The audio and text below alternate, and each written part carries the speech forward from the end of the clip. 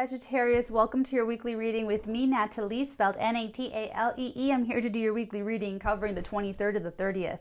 Now, there will not be an extended. I had rushes come through this morning. There was this is the landscaping day. And then the daily reading, I channeled a lot, and it had a residual effect in my body. Like I was still getting these like hot flashes when I was doing the Libra reading. So I was still able to channel Libra's energy. It was just like a physical residue. It was like a physical hangover, psychic hangover type thing. So now I'm back. And so yeah, we're just going to do your reading, and then there's no extended. So at least you get everything. Okay. It's going to be shorter though. It's definitely going to be shorter. So let's just take a look to see what you've got going on. I'm going to let the cards do most of the talking for your, you guys. I swear, my best readings are Sagittarius readings. I don't know if it's because I have my Venus in Sagittarius, but you guys, it's just like the cat that got the cream. I'm telling you, what is this happiness? This is beautiful happiness that you have in your life. Yeah, you're feeling extreme. That's around you. It's around you. If it's not you, it's around you. It's probably you, though. You're probably exuding this, you know, sexy Sagittarian glow. It's you. Oh, that's a shame. You're glowing, and other people around you, they can't hear. It's like they can't see it. It's like you're there, and you're like, we're alive. And they're like, you know, who is this around you that's this really tweaking out energy? It's a shame. That's a real shame. Actually, let's clarify, because I feel like these are two people, and I feel like this is you. Yeah, we'll clarify instantly. This could be in a relationship. This could be at work. It could be a family member. This is so typical Sagittarian. You're like, it'll all work out. They're showing me that scene from Walk the Line where he's like, marry me, June. And she's like, you always say that. Where are we going to live, huh? Where am I going to change a baby's diaper on the back of the tour bus? And he's like, oh, June, all that stuff, it'll all work out. And she goes, no, other people work it out for you, and you just think that it all works out. That's what this is. This is you saying, it'll all work out. It'll all work out. And this is your person going, we work it out for you, and you think it works out.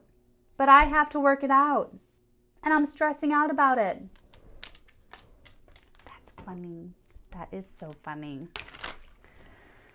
Okay, let's clarify this Ten of Cups. What do we need to know about this Ten of Cups, please? Sagittarian, Mr. or Mrs. Saggy. Or should I say Ms? Mr. or Ms. Okay, that's way too many cards. I'm not taking it.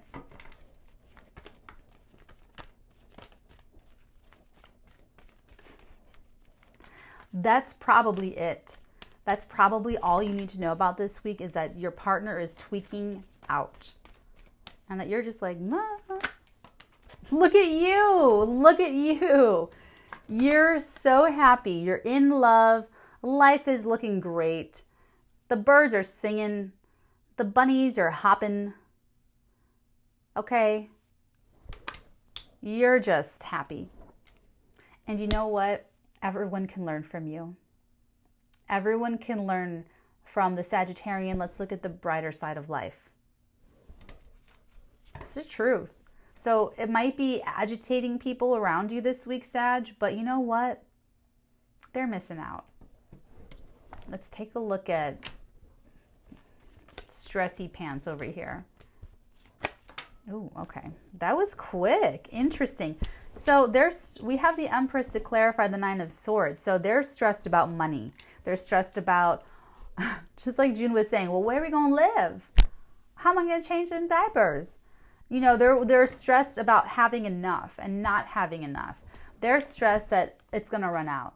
The money, the love, the abundance, so even here, get this, Sag. So things could even be going great. Things could be going great. You got a raise, they got a raise, work is going well, the relationship is beautiful. But Stressy pants is worried that it's all going to end, that they're worried that it's just going to crash, that it can't possibly last. It's going to be that sinks the ship more than anything else. And you know that. I know you know that. I know you know I know that you know that. What's the next energy? Oh, Knight of Wands. So you're going to try to do your very sexy Sagittarian. You're going to romance them. You're going to try to loosen them up. You're going to try to, you know, show them a good time. I feel like you're going to take them out, you know, get them out of their minds about this. And I feel like that would be really good for you guys. For you, and this doesn't even have to be lovers. I mean, it's like we have lovers on the table, but this could also be work. This could be at work where you're like, things are great. And they're like, no, they're not. I'm so stressed about this.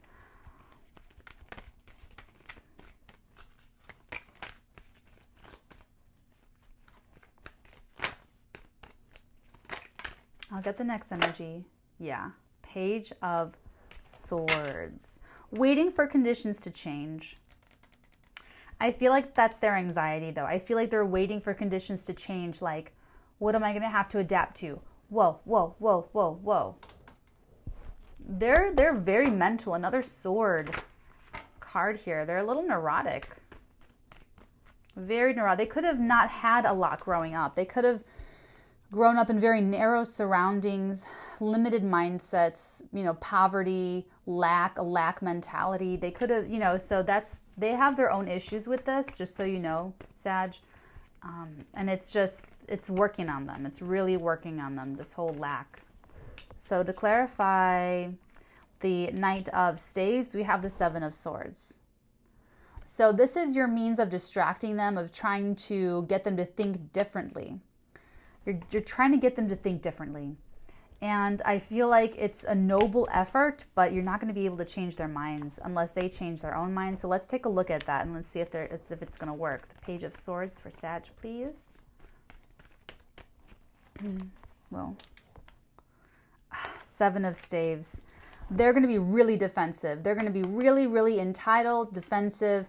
This is, I have the higher ground. This is how I think, this is what I think, and you're blind, Sag, you don't know what's right in front of you, and, you know, what if it all falls apart? And they're going to be really determined to keep into their thinking and really defend their mental position. So, Sag, I would try meeting in the middle. Instead of trying to get them to go all the way over to your side, I would just meet them in the middle because they're tweaking out. They're tweaking out pretty bad with this energy. It's really, really fearful. They could even be losing sleep at night. So I know that everything's probably fine. To be honest, you're probably right. Everything's probably fine, but they're not in that space. They're in a lower frequency and you're in a higher frequency. So it's a jump for them. So try to be patient. You're going to try to take them out of it. You're going to try to teach them to see things from your perspective, but they're going to be really defensive about it. So I would be careful with that. Don't try to push. I would try to just meet them in the middle. And then you just can't do anything more from there. They have to do the rest of the work on their own to get themselves out of that mentality. Okay, Sag. Oh, let's get a moonology for you. Let's get advice for you. Oh, I already feel like sick energy, like sick. Oh, it's like, oh, okay, sorry. That's just me and my body. What advice do we have for Sagittarius in this situation for this week? What advice? We've got, the energy is gaining momentum. So be careful, Sag. Be very careful with this because this could blow up. Right now, it's like they're anxious, you're coasting, you're just surfing. But it could turn into a big fight. It could turn into a really big fight. So just really be mindful of this. So I think if you use this week to meet them in the middle, they'll be a lot less defensive, you know, and they might, you know, but otherwise, if they're still super defensive, I would give them space. I would give them space because you can't go inside their mind and think things for them. So, all right. So just keep in mind that the energy can get bigger. So watch for snowballing, watch for it getting worse or getting better. Okay. And try to just, you know, respond accordingly if you can. Okay. And don't let anyone bring you down. Don't let anyone, because they're not giving me any firm arguments is what I'm getting from this. They're just stressed. They're just really stressed, really defensive, kind of entitled. But I'm not seeing the argument as being really valid. So you're probably right. And if they can't come around, all right, my loves. So if this is really your energy, if this is very much resonating for you and you'd like more, there's no extended this week, I'm sorry. You can book a personal reading with me at theartigan.com/shop, and we can get you a date of when to expect your reading. Or if you need this immediately, you can book a 24-hour rush and then you get it quick, which is what I was doing earlier today. Okay, my loves. So take care, Sag, and I will see you guys next week.